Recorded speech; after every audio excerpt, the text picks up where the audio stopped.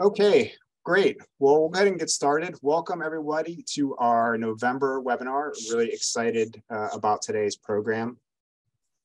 If you are unfamiliar with the Ohio Bird Conservation Initiative, welcome. We are a network of organizations throughout the state of Ohio and regionally working to advance bird conservation. There are around 120 organizations in the network right now, ranging from state and federal wildlife agencies to universities, museums, city and state parks, essentially anybody interested in conservation of some type. So you can go to our website, obcinet.org, to learn more about what we do and all of the organizations within our network. If you are joining us representing a network and you are not in OBCI, please reach out if you are interested. We would love to have you involved in all the work that we're doing. We had a really great year, so thanks to Jen and Selby, our outreach chairs for OBCI, for organizing such a really great webinar series. So I want to thank all of the presenters who joined us this year. We're working on the program for 2023. If you have any ideas for content or speakers that you would like to see, it doesn't necessarily have to be just about birds or just about things that are happening in Ohio. Please let us know. We would love to know what you're interested in hearing about. And we look forward to announcing some of the programs for 2023 very soon. We have the Q&A enabled for today's program. So if you have questions about the presentation at any time during today's program, you can click on the Q&A button and enter your question.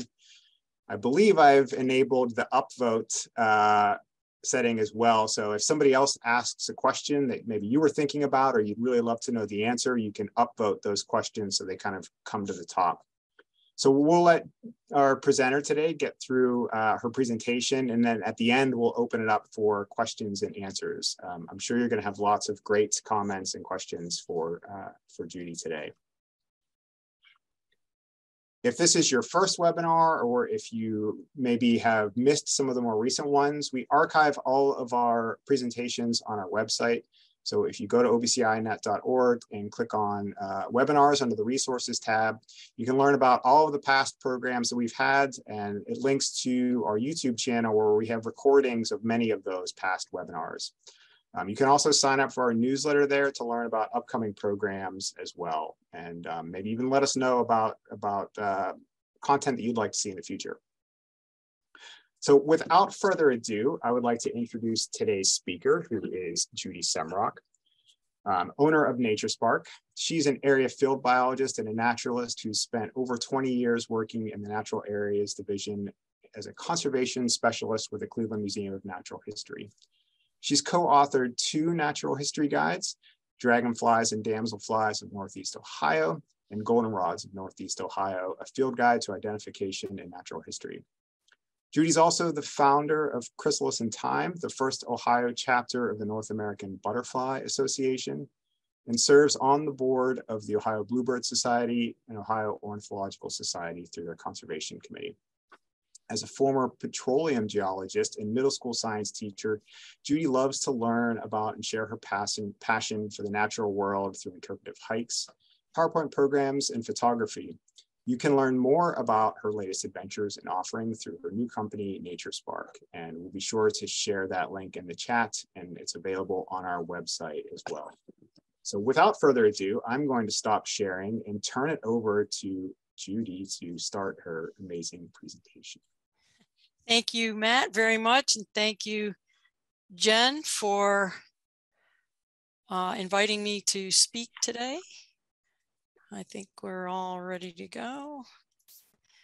So I first got started with, I'm going to just take my little picture off of there.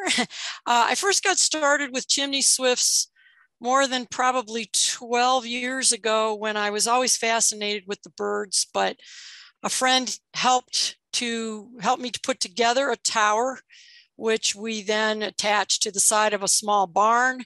And I would get up on the roof and look down into the tower and wasn't seeing anything. And then after 2.5 years, I got up there and looked down in there, and sure enough, there was a nest in there with a bird sitting on on the nest and ended up sitting on eggs. And after that, it's just been, total fascination.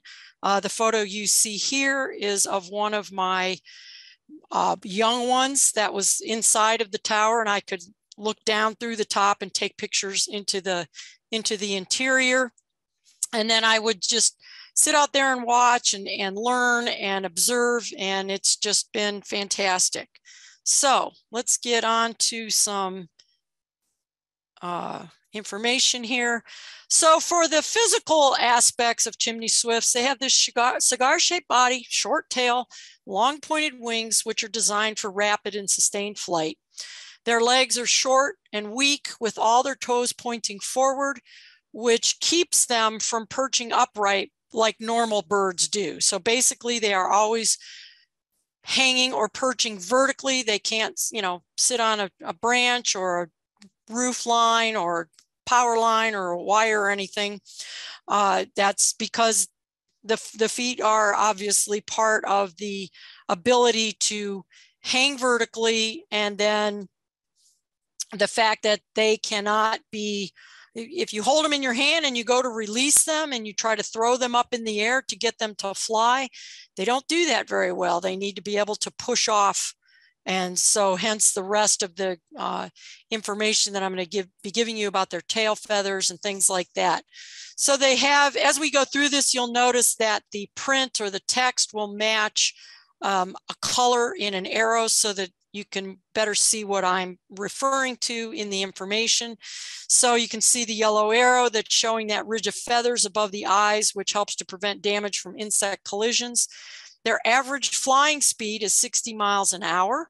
They're actually the second fastest bird behind the peregrine falcon and have been clocked at speeds more than 120 miles an hour.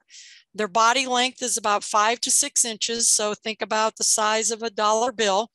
Their wingspan runs anywhere from 12 to 13 and a half inches tip to tip, and they can fly more than a mile in altitude. They weigh about 23 grams, a little less than 23 grams, or similar to 20 small paper clips.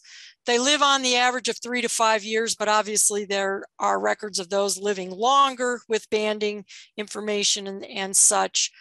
Because they fly so fast, they really don't have a lot of predators that chase after them, but Cooper's hawk, Sharpies, things like that can be part of what, can take them as prey items.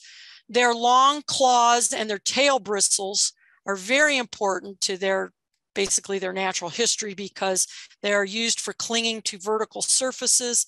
And those tail bristles then help, as you can see in the bottom right photos, where the photo, it's actually a drawing from an older book, but where they can use that to then push off from when they leave their vertical surface. They feed, bathe, drink, sleep, and collect nest material all while they are in flight.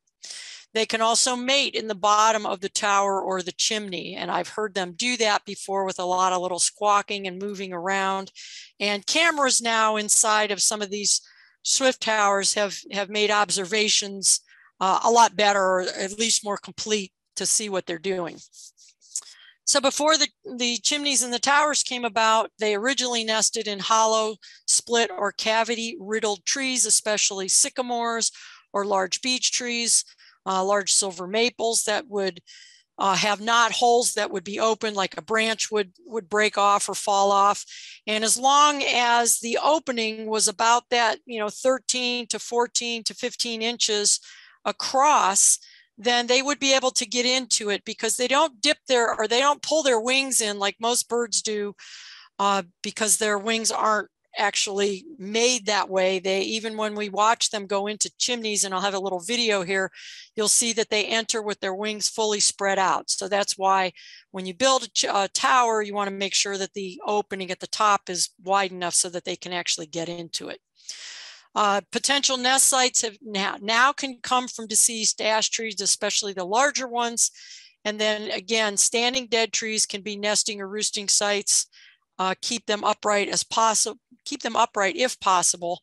Some people actually, when they have a dead tree or a tree that has died and it's hollow in the middle, they actually move that tree out of the woods and place it in more of an open area and use that as a chimney swift tower.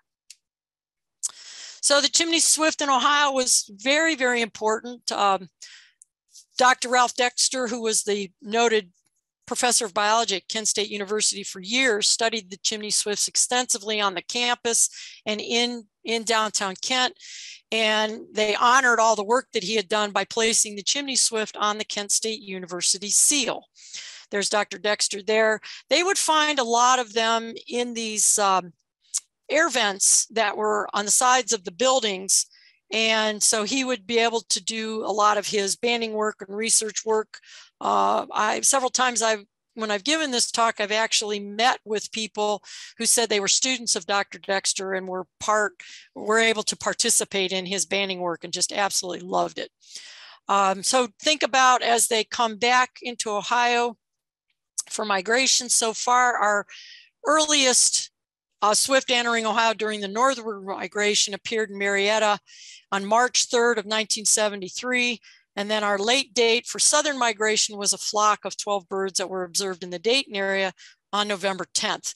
So keep in mind, those dates are probably going to fall and, you know, that span be spread further apart because of how our climate has changed so much over the years. But now we're trying to encourage people to just keep an eye on what they're seeing and when they're seeing them during the both northward and southward migrations to see how much that might be changing.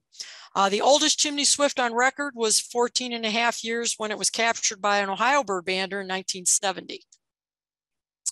So the city of Kent, being sort of the home of Dr. Dexter, they now have gone in. They had a police station that had a chimney on it, and they actually took that down, and they had swifts in that chimney. So the engineer got together with some plans, and they have now erected this fantastic tower that sits off of not far from the university and not far from sort of the center roads in Kent. And those tiles that you see on the side were done by local artists that have different insects and chimney swifts on them.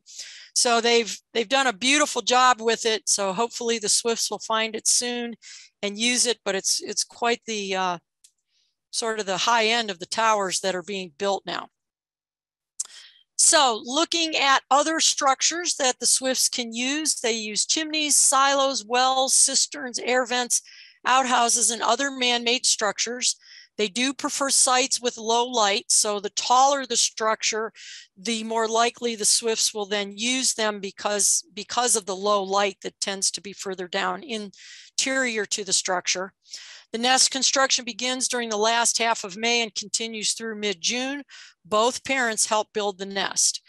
But despite how many birds may come and go in the structure, whether they're just roosting there for a night or as they're migrating and they're sort of hop, skip, and a jump to their area where they want to end up being, there is only one active nest in any structure, regardless of the size of the structure.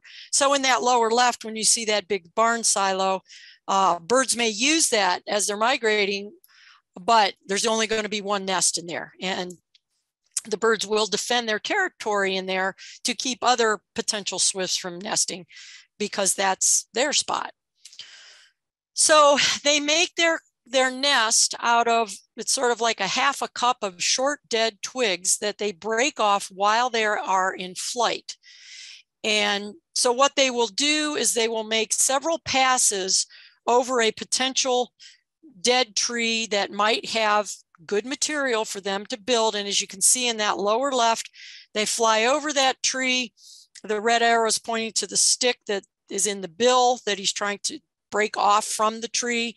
The purple oval that you see there, birds have been observed flying at the tree, taking their feet and breaking that bill, and then transferring that stick to transferring the stick from their feet to their bill, where you can see the yellow arrow. And then they use the saliva that is actually generated during the time that they are actually nest building. So they have a little pouch below their bill that fills with this saliva type fluid that's like a glue. And then each time they go to attach the stick, they will use that saliva to put it in place. And then you can see the photo on the lower right where it ends up just continually adding the sticks to this vertical surface. So you can see in the left picture that cement, that glue-like saliva, as it dries, it kind of looks like a clear looking little spider web feature there, but that's actually the saliva. And again, the saliva will harden with air exposure. So a lot of times they tend to build their nests or start building their nests in the afternoon to use either the sun exposure or the higher heat for drying that to help keep those sticks in the arrangement that they want them. They will continue to add sticks to the nest while they're laying eggs, and they can use nests from year to year. They may go back into, a lot of times when they come back to their area where they're going to nest, especially if they have had a successful nesting the prior years, they may use that nest again and just add new sticks to where there might be some damage, or some sticks may have fallen out over the winter. But you can see how even though the nest is small, once those eggs get in there and those birds actually start to grow, it's a tight fit. Those nests are not very big. And you can see to the picture on the lower right, that sort of yellowish wash that you see on the side, that's all part of the saliva that was used, because if you notice on the nest on the left, they swing up the edges or the rounding of the edges of the nest up high to add a greater surface area to allow that nest to adhere better to the vertical surface. So as I mentioned, the saliva is only available during the time of nest building, but then they reduce in size. And then those pouches are used to carry the insect balls, which they will carry back to feed the young. So it's not like they take one mosquito and bring it back to the nest and feed a baby, or one, whatever other flying insect. They actually will gather several as they are flying, and then they will put them all in this pouch and make this little insect ball, and then they will deposit that insect ball into the open, gaping mouth of the youngster as they beg for the food. So when the nest is completed, they measure about 2 to 3 inches front to back. So meaning from the wall or from the vertical surface outward. It's about 4 inches wide and about 1 inch to 2 inches deep. So again, not a big nest. And again, you can see on the right-hand side where that wash of sort of a varnish looking wash, that is all part of the glue, the saliva glue that is used to help bring the edges of the nest up higher to add stability to that. Now they can lay anywhere from 3 to 7 white eggs, typically 4 or 5. The female deposits an egg every 8 hours or so while continuing to add sticks to the nest. And then they incubate from about 18 to 21 days, and both parents will sit on the nest, on the eggs. And as you notice, a lot of these photos are showing different surfaces where these nests are being attached. So while they're inside of a chimney or inside of a silo or inside of some man-made feature in most cases, I've yet to find chimney swifts nesting in a dead tree. That's one of my bucket list items. I've never seen it and I've always looked. So hopefully one day I will get to see that. But you can see how the rougher the interior is to the structure, the more desirable that area would be for nesting. So in that lower left picture, you can see that that's an old time chimney that is made out of stones that were, stacked up. It's not a brick feature, but then on the right, you can see where the swift has built the nest right on the interior, right on the bricks. So when people make their chimney swift towers, it is recommended that they use like a rough sawn plywood or something like that on the interior so that the swifts can adhere their little sticks. So they are single brooded, meaning one nest per season per year. Both parents feed the young on the average of every 30 minutes until they're about 4 days old. And then after that, they're feeding them hourly. Bugs, bugs, bugs. And really, it's amazing how much they will take. I know that before I had my tower up and operational to where the birds were using it, it was very tough to go in the backyard and walk around because you would just be assaulted by mosquitoes. Now, basically, it is mosquito free from the time the swifts come out in the morning to the time they go back to bed at night. And it's amazing. Once they go to bed, then the mosquitoes are out, and there's really not much in the way of predators other than maybe some bats, but we know how low we are on our bat population.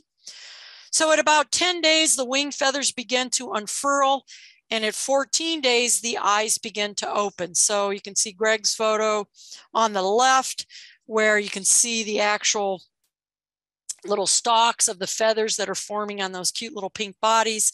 And then in the lower right, that's one of the shots I was able to take looking down into my tower.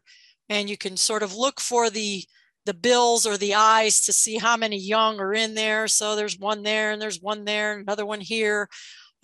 Typically, I'm getting anywhere from 5 to 6 eggs in my 2 towers that I have now, which has been really great. And then the young outgrow the nest after about 2 weeks. And so you can see there, look at the nest on the left compared to the size of the birds on the right. They will then hang vertically. And sometimes they're already out of the nest before their eyes are open and hanging vertically next to the nest because they just can't fit. Notice where, if you look at where the long wings are overlapping each other, that's something I'll talk about later, about the distance of that overlap and how important it is to the time when they start to leave the nest and start to fly. So here's a video here that I want to show you, and this is where the female is obviously on the nest.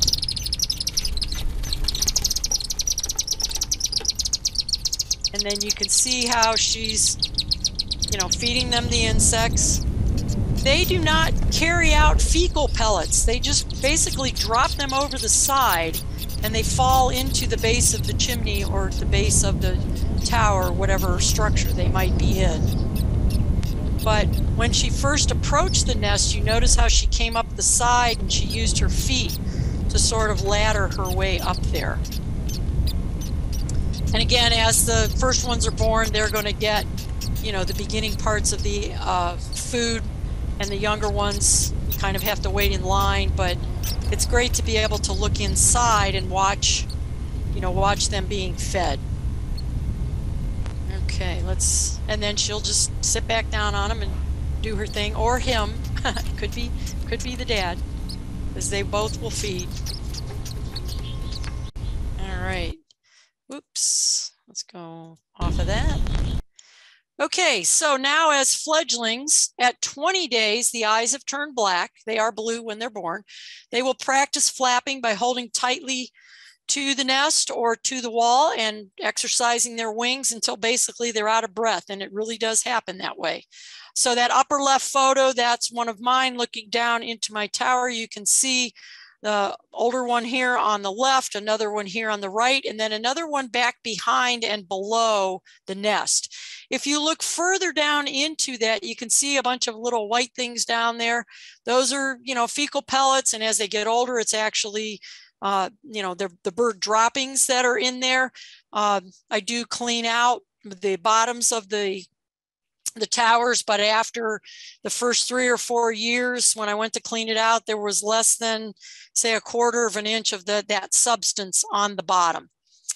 So then if you look at the lower left, you can see how there they are flying up and down in the chimney, exercising their wings, and they're not really out yet. They're still practicing at this point. And then again, you can see on the photo on the right, I believe this was a group of swifts that had been rescued, and they are being kept in an area where the surface is nice and rough vertically, and then being fed so that they can be released. So as fledglings, so after about a month, 28 to 30 days, they take their first flight outside the chimney, leaving the nest.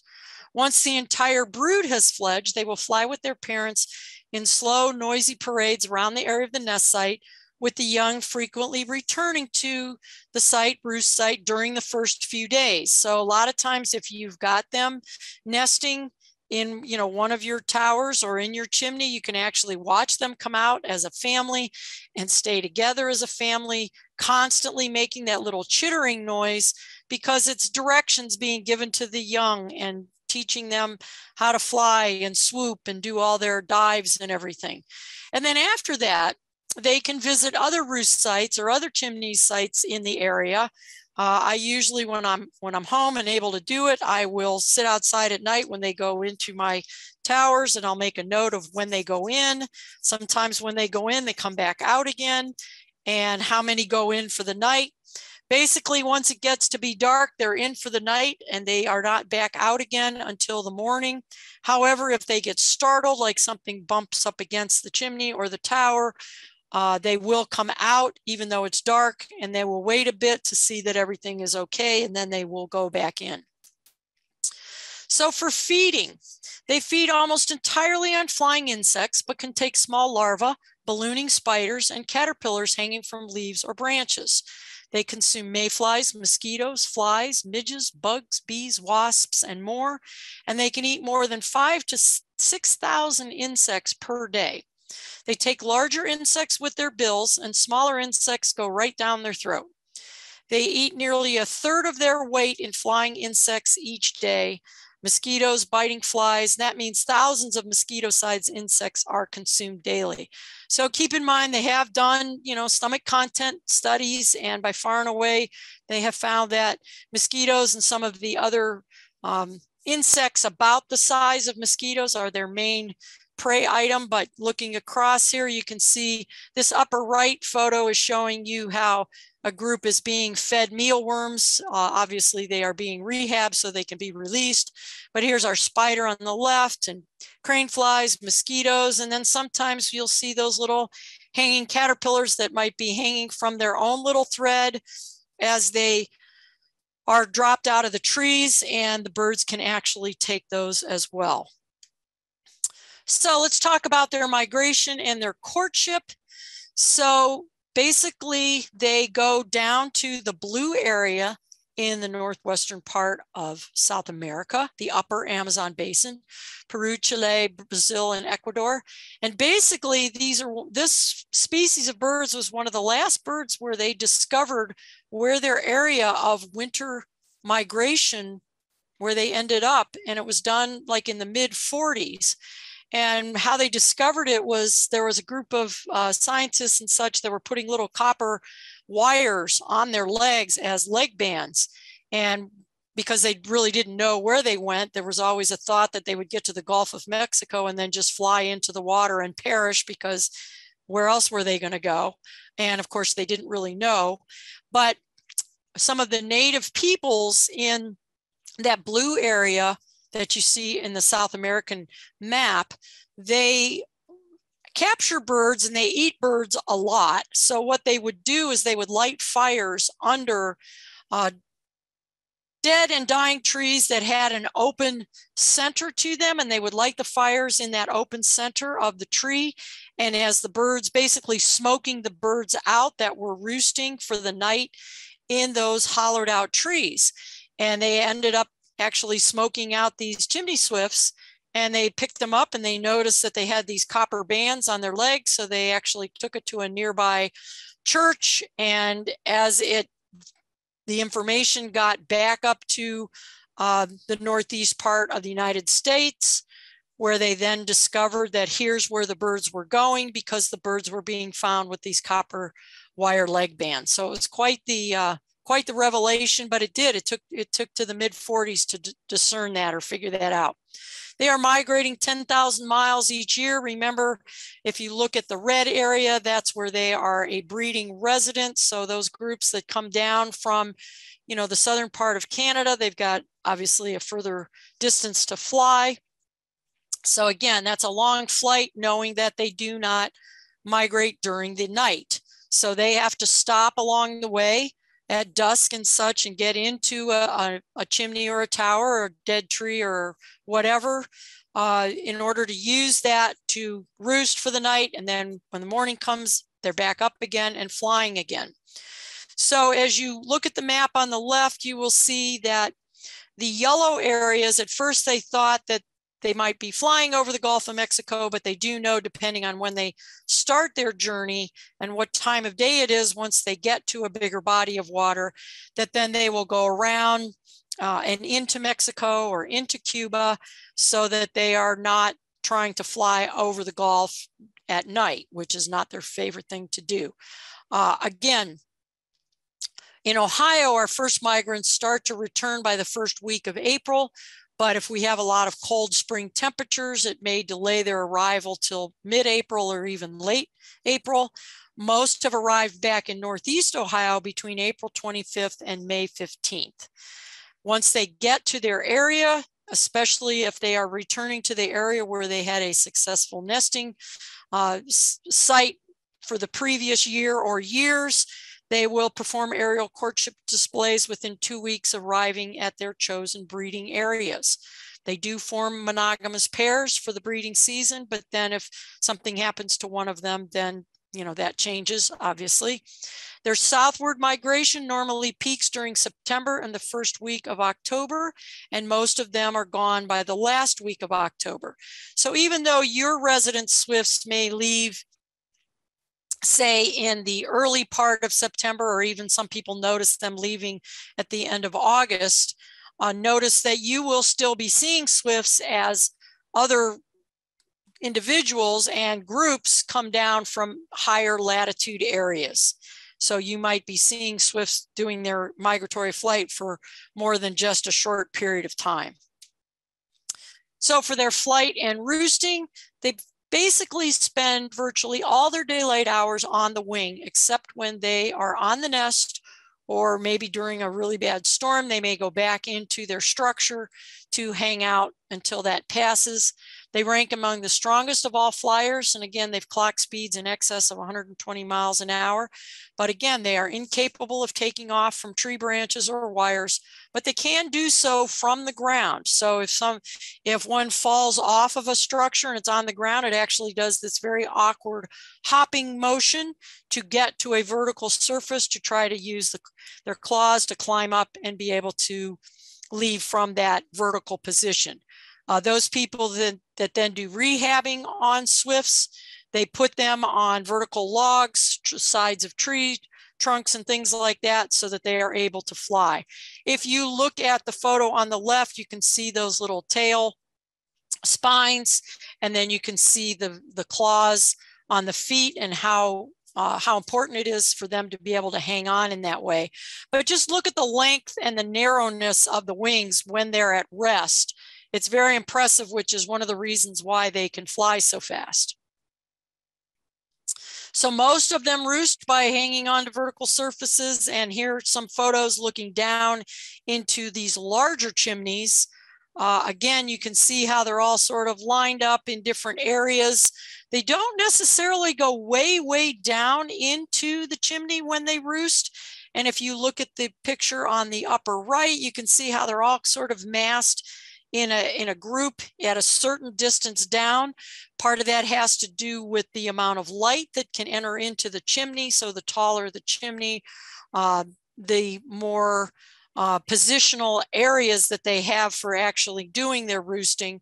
The shallower or shorter the chimney may obviously then makes a difference. So you can see in the lower right picture where you're looking into another one of those chimneys that can either be brick or ceramic or something like that. And usually these are older ones that they have been using for years and years and years. They will congregate in flocks of hundreds and even thousands at suitable roost sites, especially during migration. So the evening descents into the chimneys. The birds first start to gather about an hour before sunset. And first you'll start seeing scattered individuals enter, and then they may come back out. And then as it gets darker, larger groups will drop into the structure. And then within minutes, most of them have entered the roost site, typically these chimneys. And then you do have these little late stragglers. They will enter quietly as single individuals as it gets darker. Sometimes you will see, and it's reported to be that there's sort of these sentry swifts that are on the outer lip or the outer edges of the actual group that is roosting inside of that. And if they sort of feel that the chimney is full up, they may chase those stragglers to another site or chase them out of there. Again, largest flocks that you most commonly see form during the spring and fall migration. I'm very fortunate to be able to attend the Midwest Native Plant Conference, which takes place down in the Dayton area.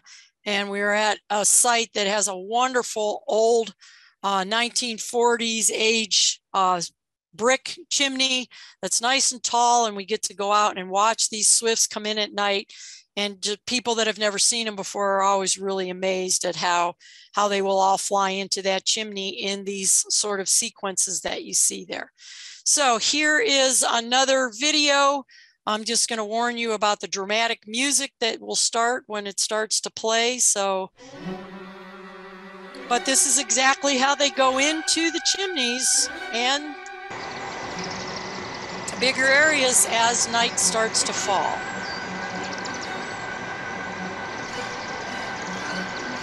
Watch their wings, how they are not tucking them at all. Their wings are totally open. And obviously they turn them in different directions so they can settle down into the chimney.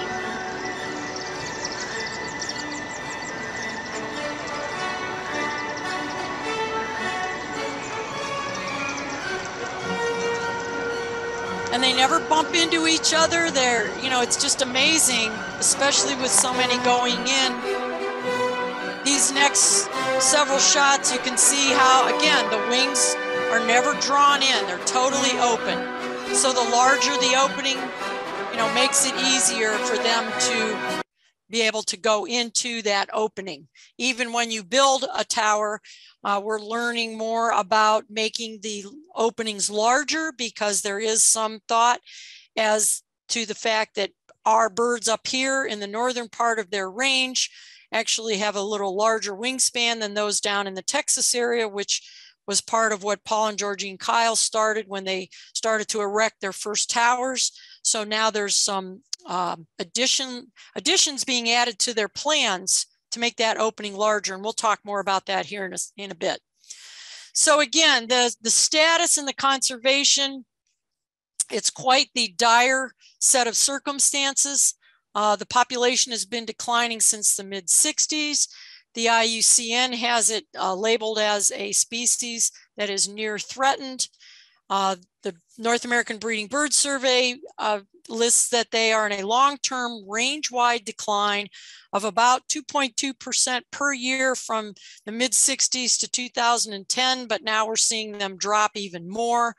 This is a cumulative decline of 65%.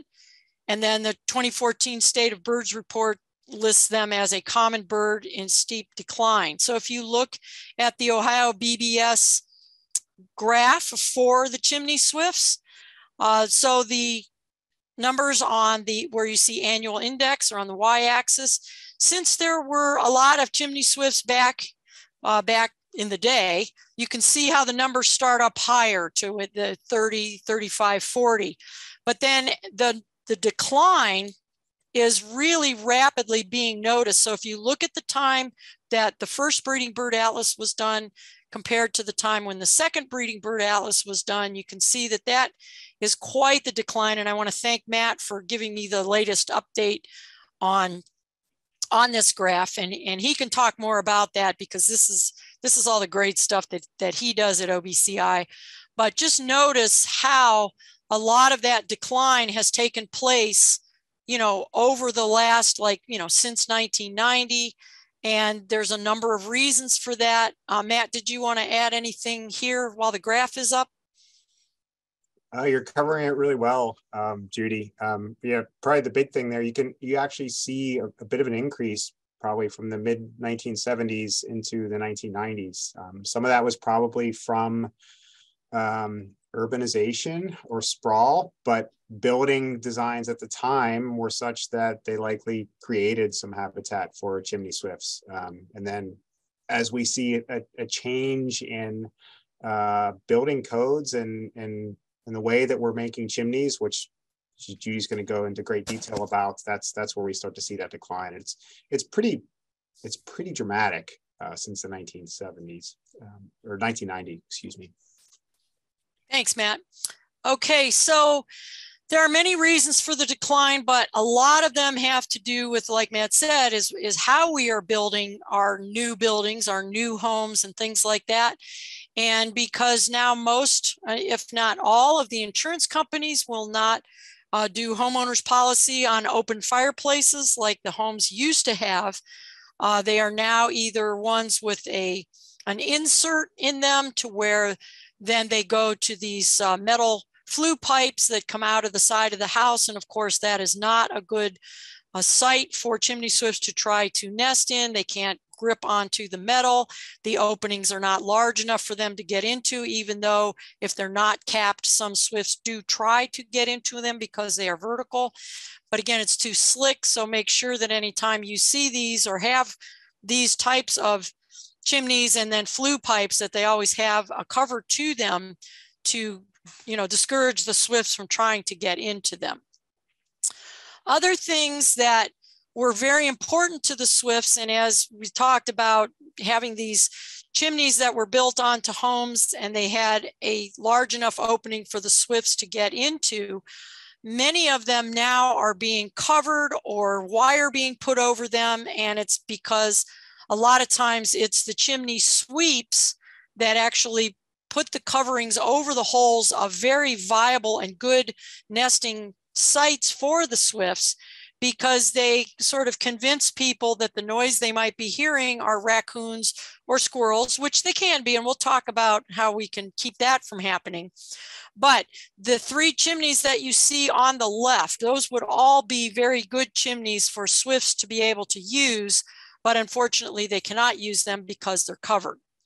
Now, we've seen a big sort of push to these outdoor chimneys for these cooking areas where either people are using them to cook on or they're using them just for putting a little fire in there and sitting around them as their patio. But even though they're shorter, if they're open at the top, as you see on the 2 photos on the right, make sure those get covered, because you will then be using them to have live open fires during the time when the swifts might be nesting. And that can be a real problem, obviously, for the nests to have that fire below them. So even though they are shorter, they actually can be used. The swifts will try to get interior to them. And of course, if they're lined with, fire brick or something like that, they certainly can cling to it and potentially, try to make a nest. Also, the deterioration and then the demolition of traditional brick chimneys, especially these big, large ones. And again, back in the day, we were really using our furnaces and that during the winter months when the swifts were down in South America. So it wasn't so much of a problem that once they came back, most of the chimneys that had a furnace that was attached to the chimney, those chimneys had 3 openings to them. One was for the furnace.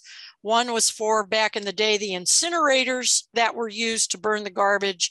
And then the third one was actually capped because people thought it looked more regal if you had a wider chimney that had more than 1 or 2 openings to them.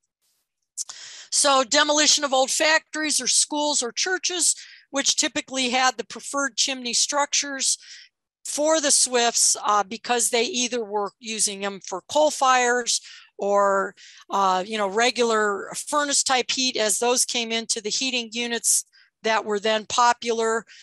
Because the swifts are solitary nesters, each and every suitable nest site is critical. And even if the structure is abandoned, if the chimney could be left, even if it has holes in it, like you see the one on the right, the swifts can absolutely get in there and use them, and every nesting site becomes extremely precious to them. Nuisance predators can invade the chimneys and tamper with swift nest sites, raccoons and squirrels, which then prompted owners to cap the chimneys. But you can actually go into your chimney. If you have a masonry chimney, you could actually go into that chimney, and at the top, if it's capped, you can take that cap off and wrap. If you see the circle in the lower right, you wrap like a 2-foot high metal wrap around the top of that chimney. That way the squirrels and the raccoons can't get a grip on that metal wrap and can't get into it. Now, if the chimneys are covered over by trees and the squirrels, get down into them, that's different. and then you may want to cap them. But again, if it's something that you can keep the nuisance predators or the nuisance animals out of there, that could be a wonderful site for a chimney swift nest. Also, more to the point, especially now for the population declines, is our decrease in flying insect numbers and their populations as a result of, the chemical usage of herbicides, pesticides, invasive species that are limiting host plants for pollinators and other flying insects, and then farming practices, which include planting to the very edges of fields, and then the usage of neonics and other unfriendly insect products and more. So keep in mind that when you have areas that are being sprayed across the board, like the lower left picture where they're spraying these fields while their crops are growing, any of the insects that fly into not only the spray, but as that spray goes upward and gets distributed even by the wind, then you're basically having a swift eating an insect that might be coated in a chemical. Not good. Same thing with the people that live in areas where they do bring the trucks down and do this big mosquito spraying like you see on the lower right. That's a huge, huge problem, not only for the insects, but for the swifts, because there are a little higher on the food chain. And if the insects are getting coated or, getting any kind of these chemicals on them, then again, that becomes, assimilated into the body of the swifts. Where I live up here in northeastern Ohio, I keep trying to get municipalities to put up actual swift towers so that they don't have the insect population, and instead of spraying for the mosquitoes, that perhaps trying to use the real method of having the birds being the predators for them is a much better way of doing it, because as we all know, those chemicals get into our soil, then they get into our water system, and we're actually poisoning ourselves as well, and our pets and our children and grandchildren that are using the areas that those places get sprayed. I like this little description here with the all the things that we kind of do in our area. Our decrease in flying insect numbers and our populations are a result of using neonics and other unfriendly insect products. And again, so our swifts and our swallows and anything else that's in these areas where these things are being used really can feel these negative effects. So as the neonics are sprayed on the crops or injected into trees or coated onto seeds, and then those get planted, the neonics and the seed coatings spread through the plant, which then end up being in the soil. The seed fragments, the dust, and the sprays that spread the neonics into the soil, which then ends up, again, going down into the soil, going into our wetlands, going into, just as everything does. The bees can pick up the neonics from the pollen and the nectar because the plant roots can uptake it. It can be on the leaves. And then again, any of the birds that are nesting in these trees that get sprayed, it's all part of this basic poisoning that affects much more than just us and the crops, because there are just so many other species, natural species, that are using it and then of course getting affected by it. So avoid using pesticides and herbicides if at all possible. So how can you help? Well, if you do have your chimneys clean, have them cleaned before the swifts return here from South America. So basically after November and before March would be the best time, to have them be cleaned. Keep masonry clay flue tile chimneys open at the top. Avoid antennas, TV dishes, or low overhanging tree branches or other obstructions. Clearance of 12 inches or more is acceptable. So if you look at the lower right picture, you will see a chimney that has a stone cap to it, but that distance where the arrow is pointing is more than 12 inches, so the swifts can still fly into that chimney and use it. You want to keep the damper closed. So if you have the type of chimney that has a damper in it, look at the yellow circle in the middle in that drawing. The damper is that little door that you open and close when you either have a fire or don't have a fire. But at the time that the swifts are here, keep the damper closed. So if the young birds should fall out of the nest, as you see in the upper left photo, they actually can fall down into the fireplace, which is then interior to the house. And believe it or not, the parents are really great. They will creep right down there with it. And that picture is showing the adult with a youngster that then were rescued and taken to a rehab place until that young one was big enough to be able to fly. But again, keeping that damper closed will help the swifts to stay in that upper cylindrical part of the chimney. So if one does fall out and ends up down near the bottom there with the damper closed, then it can use its claws to climb up the brick to get back up to where it needs to be. And the parent will, be a very good parent and hang with them. So the best case scenario is kind of that lower left picture where you see the open chimney that's got a nice big opening to it, which allows the swifts to get in there with their big, with their open wings at the 13 to 14 inches.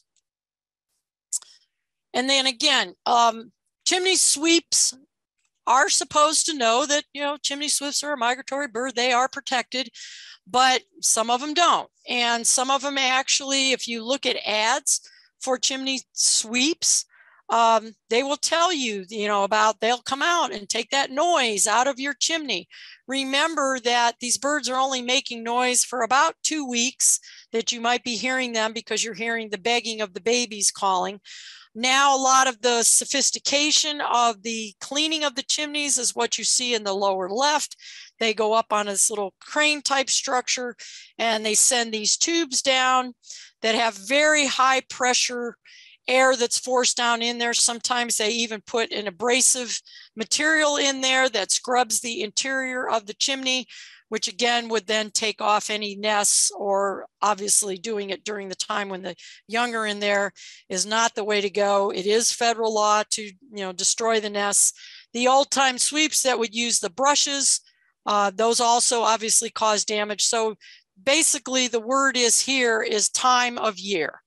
Clean them after the swifts have left and before they come back. So October to February, but we may find that as time goes on, it might be more like November to February or November to January, because as the temperatures stay warmer for longer, their migratory patterns may change.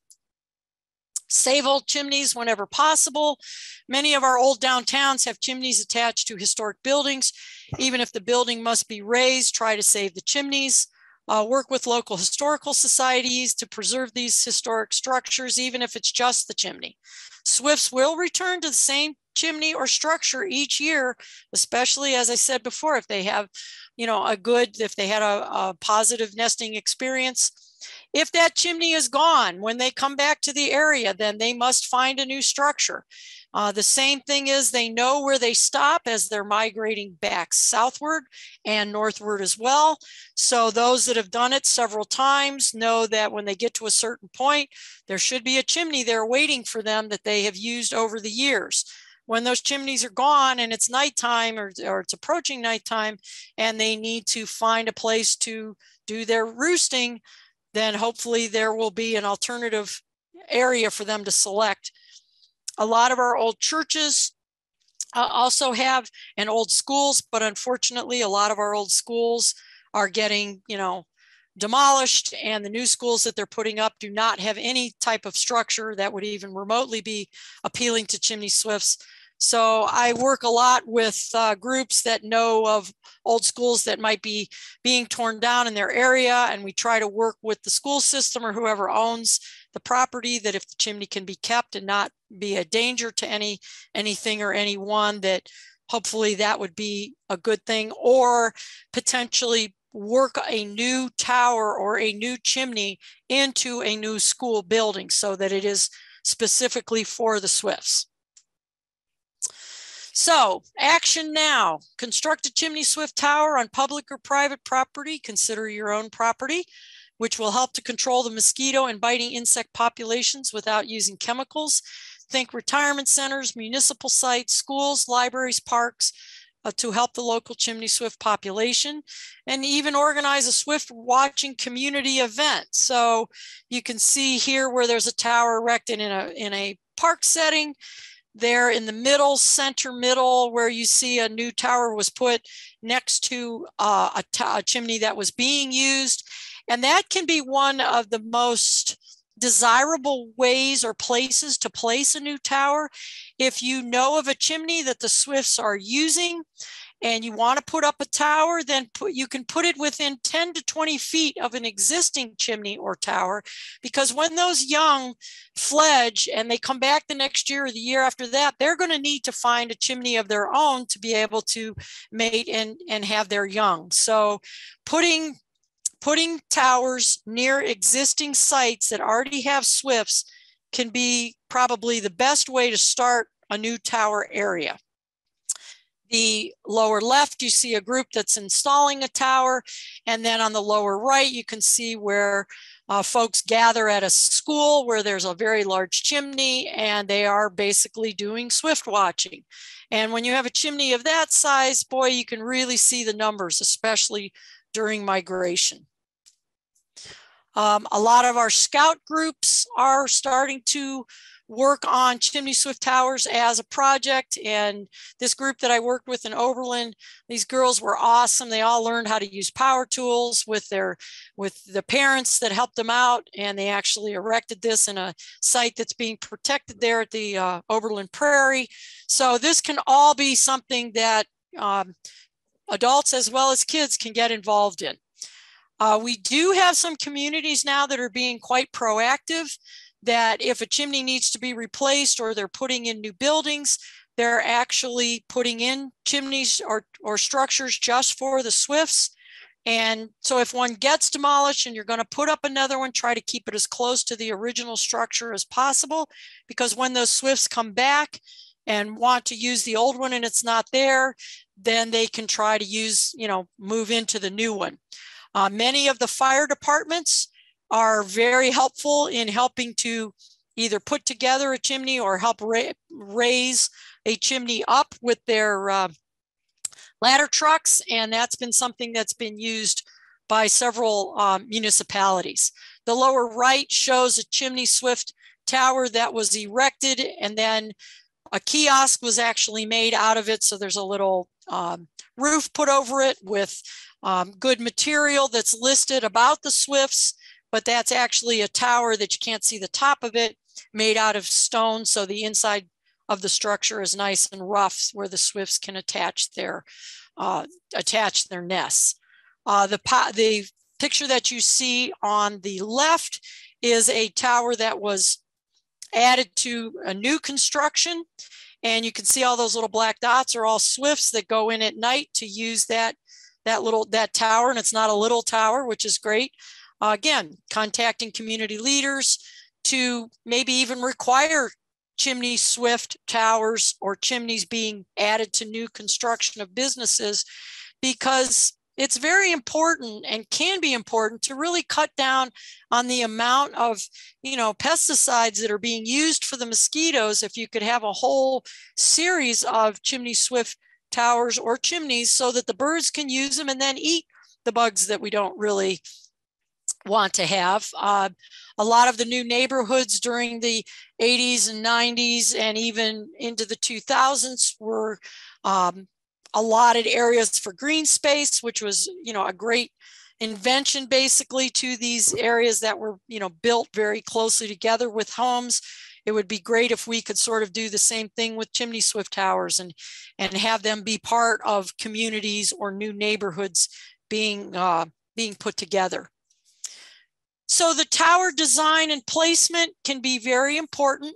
You want your minimum height of 8 to 10 feet, mainly because it provides protection from the direct sunlight toward the interior of the tower, keeps it dark inside. The placement of where you actually put the tower can be very important. And like I said earlier, a lot of times if you're erecting one that was near to a chimney or a tower that is currently or was currently being used, that can be one that actually gets residents more quickly. As you can see in the lower right, there's a chimney that was created in the middle of that little descriptive area that had important signage around it. It's important too, when you erect your tower or your chimney, that the base of it is protected, so that, say you put it in a park and the people that go in and mow or do trimming and things around it don't hit or disturb it. So a lot of times it's good to put it where there are plantings around it, or put a bigger cement base to it so that a mower or something like that can't, bash into it. You can check with your zoning laws to see, like in the lower left, where you can actually put one right up against your house and even make it blend into the house so it looks similar to your structure.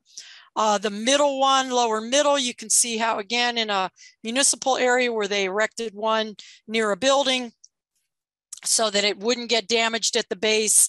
And then again, in the upper middle, you can see there's another one that was built for the Swifts, but made into a kiosk with good information on the boards around it. You want the interior to be a minimum of 16 inches. That accommodates the wingspan and gives them the ability for the movement of the young as they're going up and down when they're learning to become flyers or learning how to use their wings. You want that heavy texture on the inside so that their claws can grip. And then you can see in the lower left picture, the top, or the opening at the top of the tower, is offset, so that you'll notice that the swift nest is placed underneath the area that sort of has a little bit of a roof to it. That helps to keep the inclement weather from dripping right down on top of the swift nest. And when the tower, one of the towers that I had, was taken down so that my barn could be resided, the nests that were in there, which were 3 of them that had been built over a period of about 12 years, all of them were built on the wall that was underneath that little overhang. So that can be very important. And that's part of the plans, to have that opening be offset and not take up the entire opening, of the structure. You want to use that 24-inch band of metal flashing around the top to discourage predators from climbing into the tower, climbing up the side of it, such as squirrels or even, snakes, anything like that. Raccoons, we know how easily raccoons can climb. And then you can look at the upper left and the lower right and see how that opening, again, that rectangle is offset to the entire opening of the tower. Small towers from 8 to 12 feet tall with a 14 to 18 inch inside diameter are suitable as used for nest sites. Anything that's larger, 15 feet to 40 feet tall or taller, are more likely to be used as roosts by a substantial number of non-breeding and migratory swifts as they come into an area. I like this one. I put this picture in at the bottom because I liked how they added the little dots for the swifts, but those are not swifts in the background. They look more like a murmuration of starlings. But again, putting up a masonry type tower that's larger, anytime any of the towers are built, you want to be able to get into the bottom so that over the years you can empty out the fecal material and that is dried at the bottom of the tower. So this is something that I learned by having mine. This is my tower attached to the side of my barn. When it was first put up, it was not sided in anything. It was just T111, unfortunately, and the barn started to decay on the outside of it. But that first tower was put up probably now 12 years. And like I said, I could put a ladder up against it. I could climb up on the roof. I could look down into that opening and see what the swifts were doing. But then several years ago, I put up my rain barrels, which you can see in the lower left, and I have my downspouts going into the rain barrels, and I just switched the opening of the downspout to fill the barrels as needed. But as I was doing that, I was noticing that my gray tree frogs were actually laying eggs inside of my rain barrels. So I stopped putting the mesh screen that you see in the middle there on top of the rain barrels during the day, because what I was noticing that at night, before the swifts would go into the tower, they would actually fly over the rain barrels and eat the mosquitoes as they were flying up out of the water of the rain barrels. So they were getting a last meal before nighttime. But I also noticed that by having the gray tree frogs in there, the gray tree frogs would sit on the edges of the barrels and also eat the mosquitoes that would come up out of the barrels. So that's something to consider. I felt like I was giving a food source to my swifts that were not getting any type of chemicals. I'm too far from the road, really, when they run the truck with the spray on it in the fall for the mosquitoes.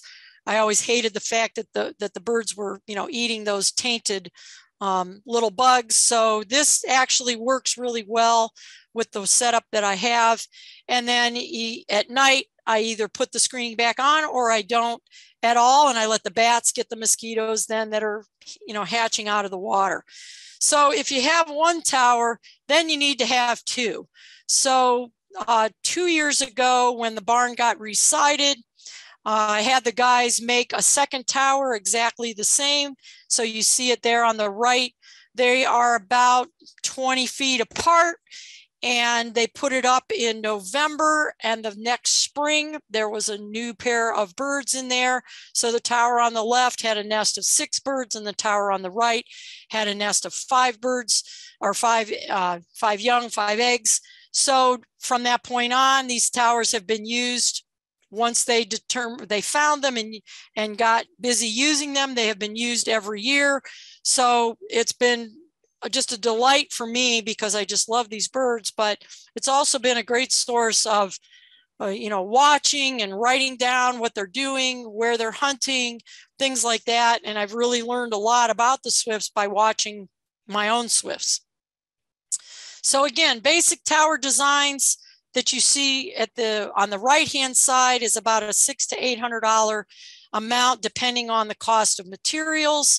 You can see that they're on these little sort of rebar-looking legs, and they are cemented into the ground. If you're putting them in an open area where they aren't being attached to any other structure, you can build them in sections like you see on the upper left, and then one section will fit over top.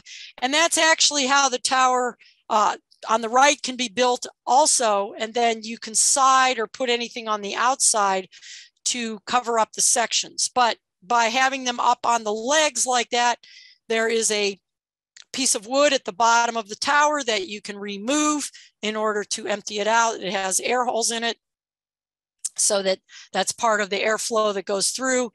And if those, the rain or whatever gets in, at the end of the season, I put a piece of slate on top of my openings just so that it keeps the winter weather out of the interior.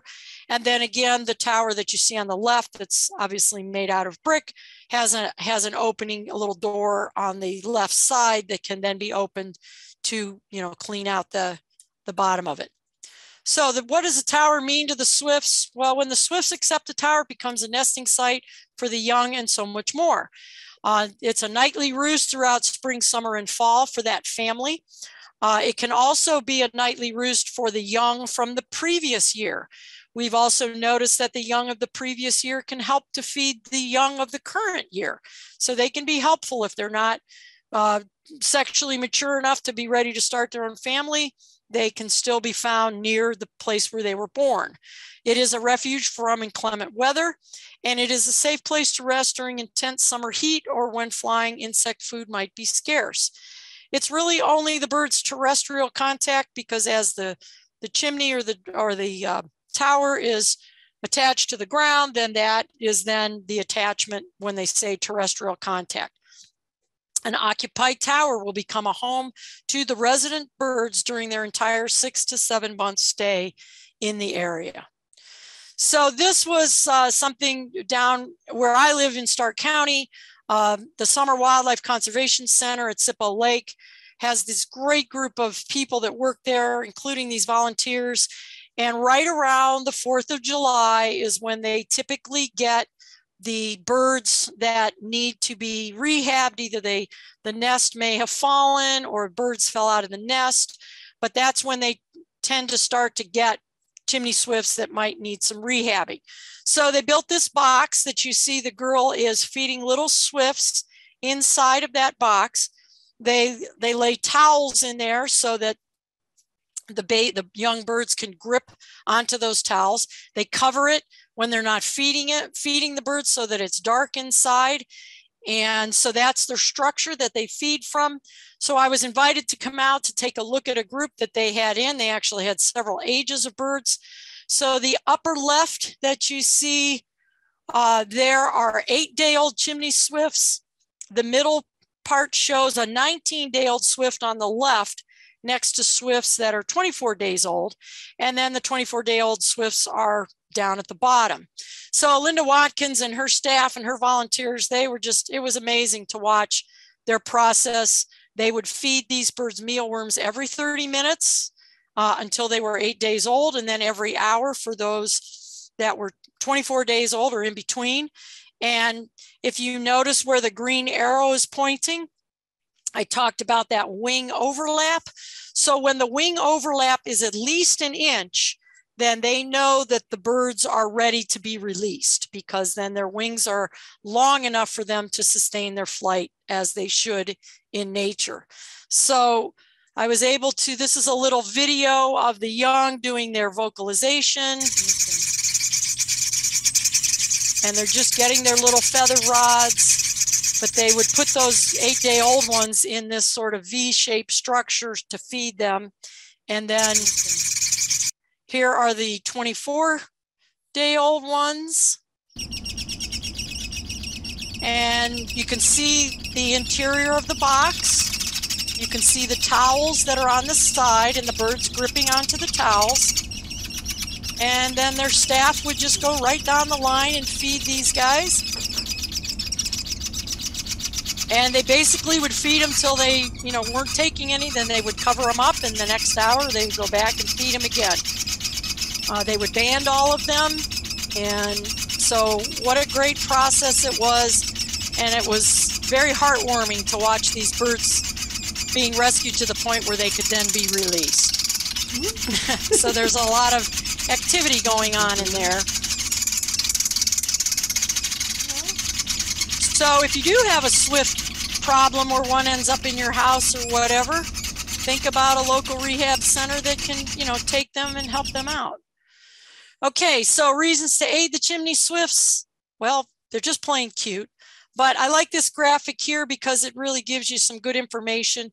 They can eat 1/3 of their body weight in insects every day. They have declined by 65% since the mid-60s, but now we know that they're declining even more. That percentage is higher. Adjust or remove your chimney swift cap or your chimney cap so that the swifts can get in there. Masonry chimneys can be best, so those older ones from older homes can be a real boon to, additional nesting sites, and then you can build your own chimney swift tower. Chimneyswift.org, as you see across the bottom there, is one of the best sites to get on, but I'll have a whole reference set of pages here at the end. Important reasons to aid area parks, schools, and businesses to help the chimney swifts.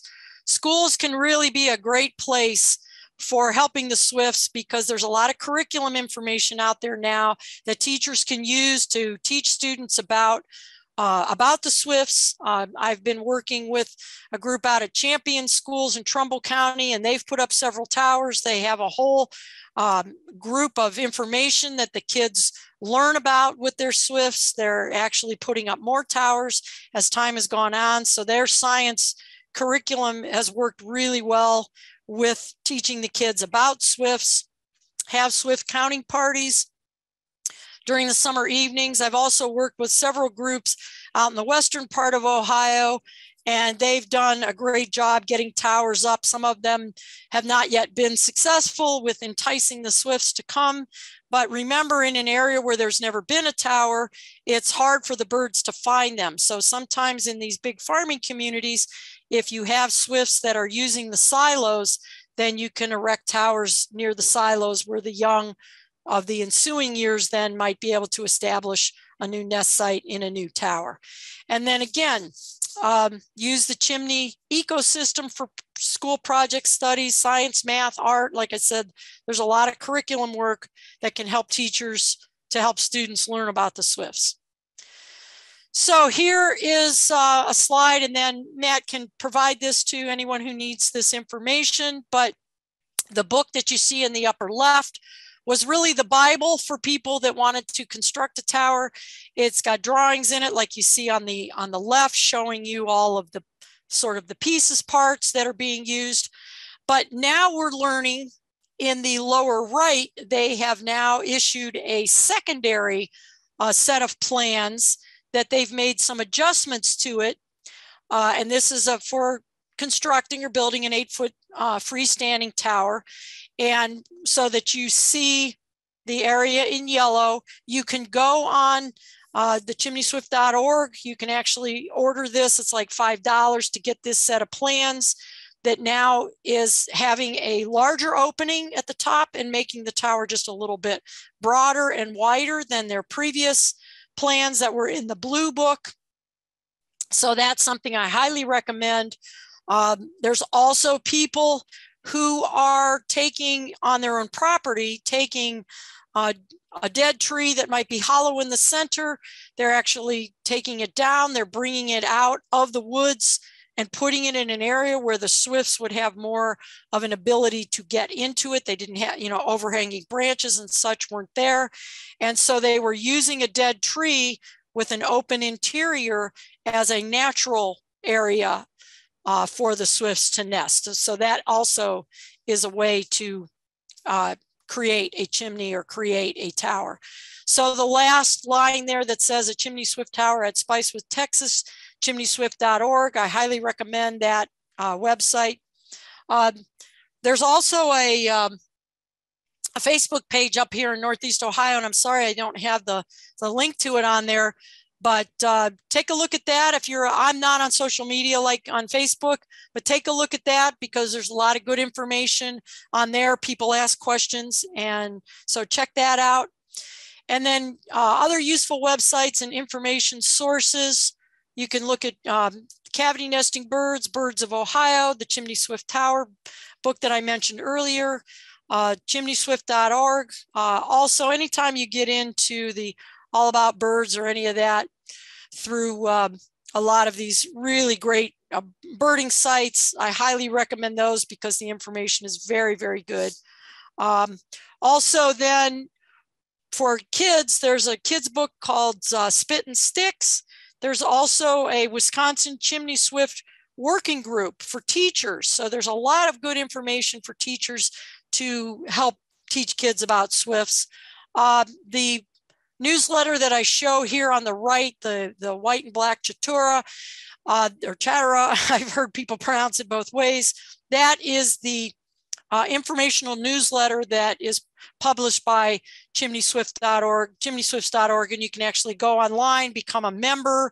You can actually register your tower so that they know where all the towers are across the country, which is kind of a cool thing to see where people are setting up these areas. So again, a lot of good information out there that people can use. And then there's a couple of really good podcasts and video programs. The Nature Guys, which is a group of guys down in the southwestern part of Ohio. They have a lot of really good talks that they give. And you can go back and listen to some of the older ones, but they did a podcast on chimney swifts a couple of years ago. And then there's YouTube videos on chimney swifts. The PBS show on chimney swifts was actually in with the paddlefish and other information as well. Again, there's several that do a really good job with actually going through a video, showing you how to actually build a tower or learning more about the swift behavior by videoing towers that are already in place. And then again, I just love this lithograph from 1865 because it just kind of shows you how these old dead trees can really be a support system for so many different creatures, especially cavity nesting birds and bats. And so when those can be protected or saved and they're not going to fall on a structure or car or something, that's the thing to do because we really lose a lot of habitat when we take down, an old dead tree. And then I did like this this line, their twittering notes and whizzing wings create a musical but wild continued roar. The twittering, whizzing roar continues to increase. The revolving circle fast assumes a funnel shape moving downward until the point reaches the hollow in the stub, pouring its living mass therein until the last bird dropped out of sight. So that was a quote from a Native American, and again talking about watching swifts going into obviously a dead tree, which I would love to see at some point. So at this time, I am happy to take any questions and will do my best to give you answers. Thanks, Judy. That was fantastic. Yeah, Thanks, Matt. I'll open it up now. I have some of my own thoughts and questions, but I'll turn it over to the audience. We haven't had any in the Q&A yet, so if you have any questions for Judy, now's your chance. You can either enter them in the Q&A. It looks like we've got one there. Okay, so Bill asks, he says he purchased an old home with 2 fireplaces and 2 chimneys. Both chimneys have caps and stainless steel liners in them. Do you know of any cases where people have rehabbed, short of tearing them down and rebuilding them, chimneys like these to make them usable for swifts again? That's a really great question. I do know of one person that went in and they purchased a house that had the old chimneys from the 50s. And then the people who had owned the home before them went in and put an insert in, which then required them to put the metal flue. So if they aren't using the insert as a heating source or whatever, I know that at least one person went in and took the insert out and then was able to take the metal out, and they just left the chimney closed into the house, but left it open at the top, and the swifts do use it, but the people don't use it for heating. So it kind of did not matter to them. They were more interested in having the swifts there than using it for heating. So depending, I guess, on how that metal flue system was, put in there, I don't know how it might have been anchored in there, but that was a possibility for, I know of at least one person that was able to do that. But if the opening is big enough and it is metal on the inside, if the interior that is lined in metal is wide enough and big enough for the swifts to get in, I do know of people who have gone in with like a T111 or a rough sawn plywood and put the plywood inside of the metal, but then they don't use the chimney at all for the people, and they converted it so that the interior was rough enough for the swifts to cling to. Great, that's great information, thanks. We have another question from John, who asks if screech owls or other small owls are a problem for nest sites. I've never heard of anyone having a problem with screech owls or any other owls, because the swifts enter from the top and drop down in like a little parachute. I've had the question asked, well, do bats use chimney swift towers or chimneys like that?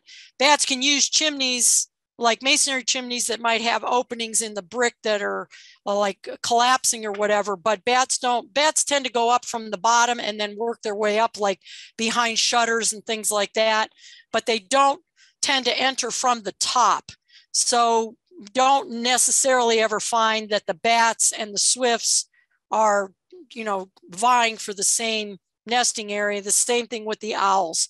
Unless there's an opening in the side of, say, a masonry chimney that creates a cavity that the owls could use, then that could be different. But if the structure is tight and the same all the way up, then I would say no, that wouldn't be a site that an owl would look for, especially a screech owl. Great, thanks. We have a comment here from one of our attendees who says your presentation should be given to the Lake County commissioners. They moved to Lake County this year and were shocked one night at the mosquito spraying truck that went down their street.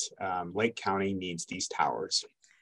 I will give this presentation to anyone and everyone who would like to know more about it. I've given it several times to municipalities that, after seeing it, then agreed to have towers put up and saved money on mosquito spraying. So please contact me. I've got my email there at the bottom. I will be happy to travel anywhere to, get towers put up and get people to stop spraying. That's great. Sheila asks, is anyone keeping statistics on how successful towers are when they're put up to replace a former site? She has had success herself and was wondering about other sites. So far, the ones that I know of, Sheila, that I've been help to the people, I would say that right now I'm at like a 50-50, where some of them that have been put up, some of the areas may not have been conducive, but some of them took 3 to 4 years for the swifts to find them. And so while they've been up for a while, now they are being used. So I don't know of all of the ones that have been put up in all places around Ohio and how successful they've been, but all of the ones that I know of that were placed near an existing swift nesting site, all of those have been adopted and used by other swifts. Great. Here's a good question from John, who asks, when siting a freestanding tower, should it be kept in an open area, or is it okay if it's in a yard near a tree? It is okay if it's in a yard near a tree, as long as the tree within 12 inches is not causing an issue for a swift to come parachuting out of the sky into the hole. So they can direct their flight so that they can get in and under tree branches. But if it's a big tree that's got a lot of cover, even if it is more than 12 inches above, it would be a little helpful to move it out a little more into the open. But again, if you've got trees that have larger branches where the squirrels or the raccoons could drop onto the tower from those overhanging branches, that might be another reason why not to put them too close to a tree, or with a larger tree that over the years, the branches will have a further reaching spread that could potentially cover the tower closer than 12 inches above the opening. That is something to just be mindful of when you might be siting your tower or your chimney. Great. Sheila has a quick follow-up question here. She's wondering if there's a clearinghouse for reporting successes with replacement towers. That's a great question. That I don't know of. I do know that you can, list your tower through the, I think, chimneyswift.org, but it's possible that maybe some of the the sites that are social media sites, I don't know yet if they have an area where people can report, mainly because I'm not on those sites. Excuse me. Sorry, I'm getting a drink here. Yep, no problem.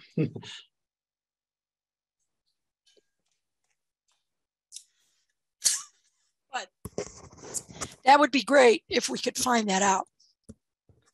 Yeah, I was just looking to see if Nest Watch has added that yet, and they haven't. But I would say it would be good to include that information in eBird. So if you have a tower and you are getting occupancy by that, maybe enter those data with photos in an eBird checklist. eBird's a great idea, Matt. I know a lot of people report to it. So that really would be, I'd like to work more closely with people around Ohio that may be advocating, putting up towers, and let's try to create a clearinghouse of that information. That would be awesome. Tim has a really good question here. So I'm going to read it and let you get a drink of water. He asks, what were the historical swift population numbers from the 19th and 20th centuries? And separately, are you aware of any increase in the numbers of organizations that build towers to help homeowners build towers? So, part one. Okay, part one. One of the things that we do know. Your microphone. Oops, sorry. Yep. One of the things that we do know is that a lot of our early naturalists and just regular old people that were out and about, they reported numbers of swifts, especially during migration, that were not quite to the passenger pigeon level, but to the point where there would be hundreds of thousands of birds, you know, in areas and going into dead trees or whatever, or even during the 1800s, they were noticing them in these chimneys that were actually quite large. So part of that is a huge, we do know that the numbers were very large. And I think the other part of the question, which really is an important thing to be aware of, is that a lot of the parks are trying to put towers in their park areas, mainly because people are out walking. And when they complain about the mosquitoes, people often ask why they are not spraying for the mosquitoes. So the parks kind of really don't want to do that, to be spraying. So there are many park districts that are trying to add towers to their areas. And then there was another part to that question, Matt. Could you say it again? Yeah, are there any organizations that will help build towers for homeowners who might be interested in putting up towers? Right. So Matt and I had this discussion yesterday during our practice that seems to be the biggest stumbling block right now. I've got probably, I don't know, 2 or 3 dozen people that would like towers, but either can't build their own or don't want to build their own. And so I'm sending out an appeal to people all the time, whether they be woodworkers or retired folks or some of the community colleges that have a construction degree and things like that, because I know that if we could find people, I've reached out to some of the Amish community because they do a lot of that creation of those types of things for the birds.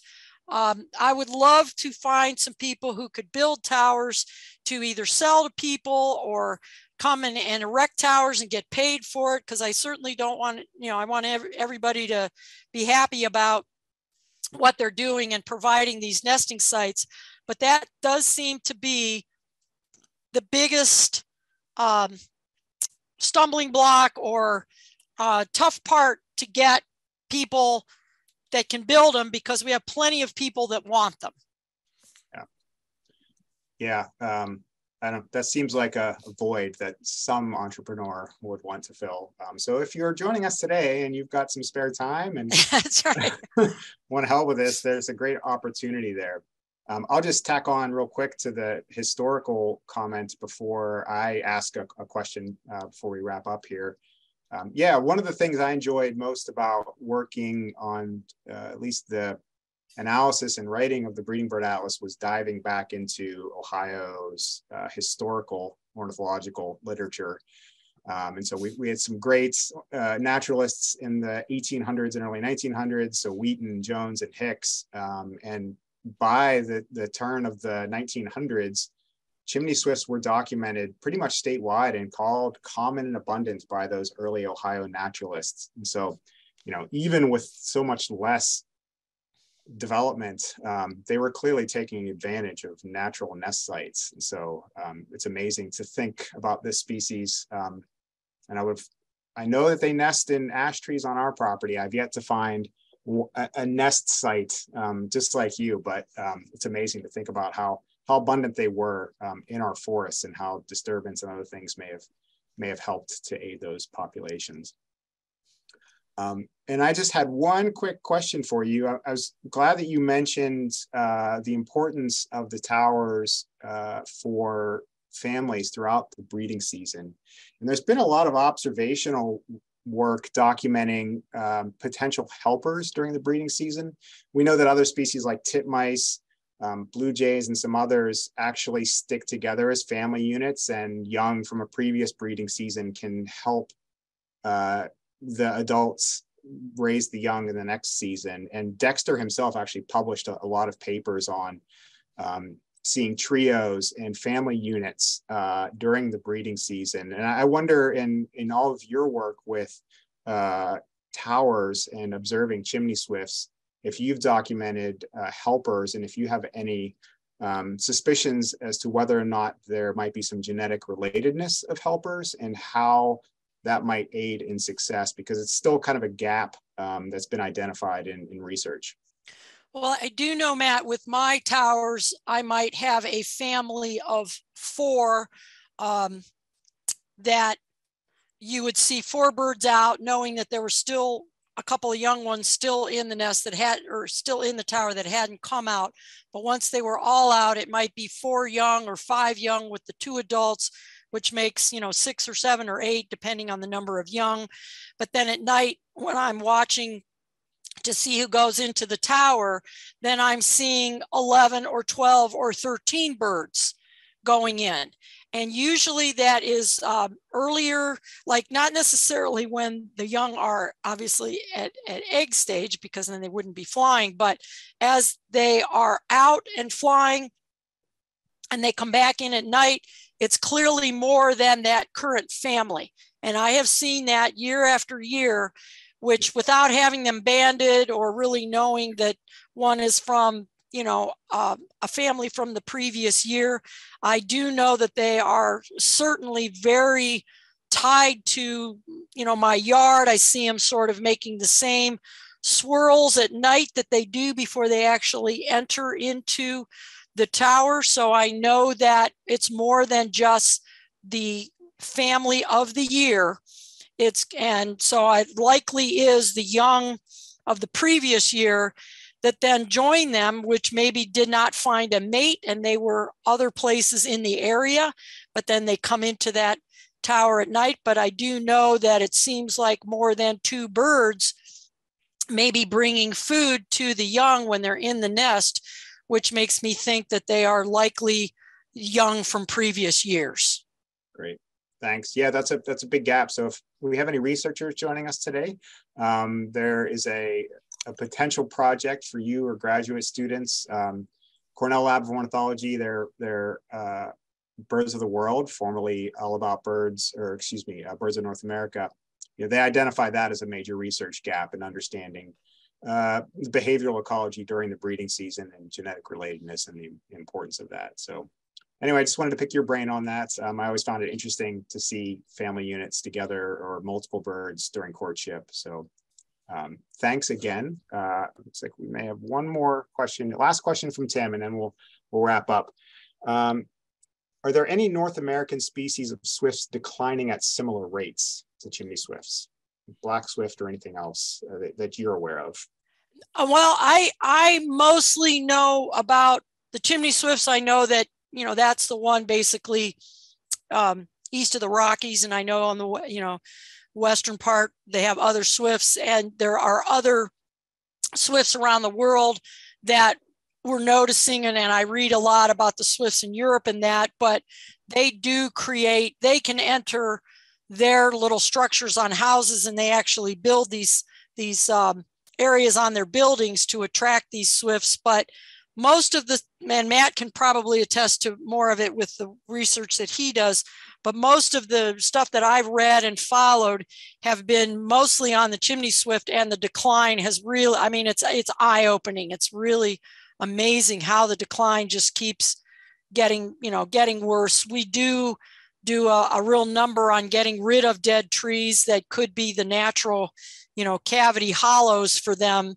And as we take up more and more of our forests and log more areas out and open these areas, if we're not taking down those dead trees, and the swifts could use them, it's just that we tend to do like a wholehearted cut where we take it all out, take it to bare ground, and then maybe not even build anything on it for many years. And so that takes out that area as well. But I'm just finding that the decline is a big decline between the chemicals and the shortage of housing that seems to cause this species the greatest stress and therefore the greatest decline.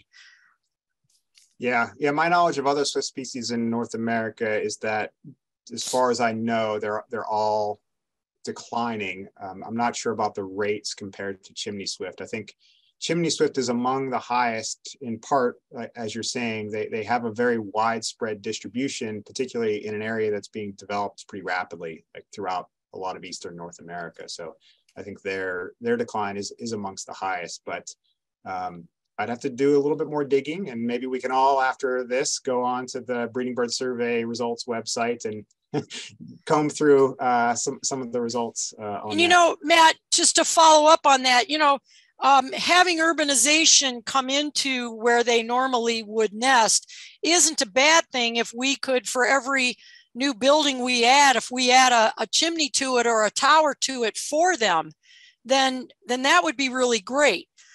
Because it is the fact that the humans are creating the nest sites that they can use.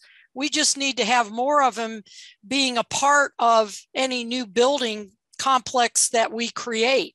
So if we're creating a business park, that would be great to have a couple of these buildings actually have in their plans to erect a nice, big, tall masonry, brick, whatever, stone chimney that could be just for the swifts. Yeah, I agree.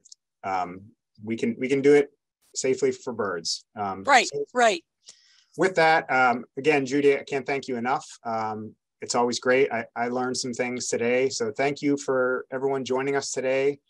This is our last webinar of the year, but we'll be back early next year. So everybody enjoy your holidays. Hopefully you eat well and spend time with friends and family over the next few weeks. So thank you, Matt. Thank you, everyone. There, everyone. Get those swift towers up. Ask Santa for one. I know I'm going to. Have a good one, Matt. Thank you. Thanks, you too.